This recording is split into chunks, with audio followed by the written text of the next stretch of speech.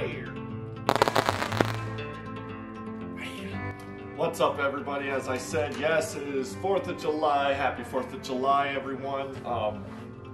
As most of you probably know, I am in the military, so this is very special to me, being that I am serving this great country's birthday in the U.S. military, and this will probably be my last one active duty Navy sailor on the 4th of July. And I wanted to write a little something because I know there's a lot of craziness in the world right now. I wrote a little, it's not a poem, it's just like my thoughts and feelings about what we're going through and what's happening, and I just want to make a short video to reflect on how I feel about what's going on and how I think that I love where we live, and I love my family and friends. So if you guys care to listen, it's just a little insert, a little poem slash like statement I'm making, and I think you'll enjoy it. I call it "America's My Home Forever."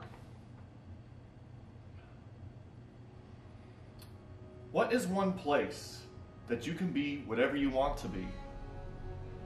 You can be a doctor, a writer, movie producer, superstar, athlete, baker, butcher, actor, YouTuber, farmer. Where were the laws written so that everyone has a fair shake? Where can any person of any color, race, or gender be successful? Where is a place that has had many struggles, and I mean a lot, of trials and tribulations in the past that are very sad, but has come back stronger than ever?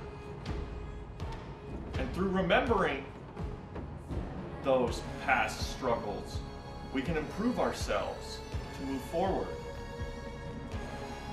What country has won 2 world wars that could have brought humanity to its knees if they didn't win?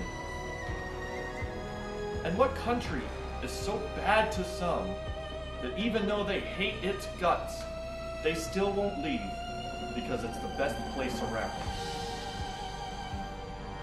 You spit on us, beat us, try to bring us down from within, but this country won't give up and keeps fighting. This country's men and women die for it, and it inspires others in their family and friends to take up that mantle and do the same.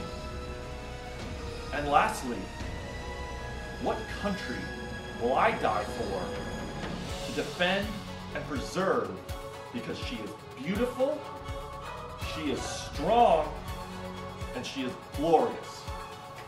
That's America, baby. Thank you guys for listening to that. As you can see, I'm a proud American.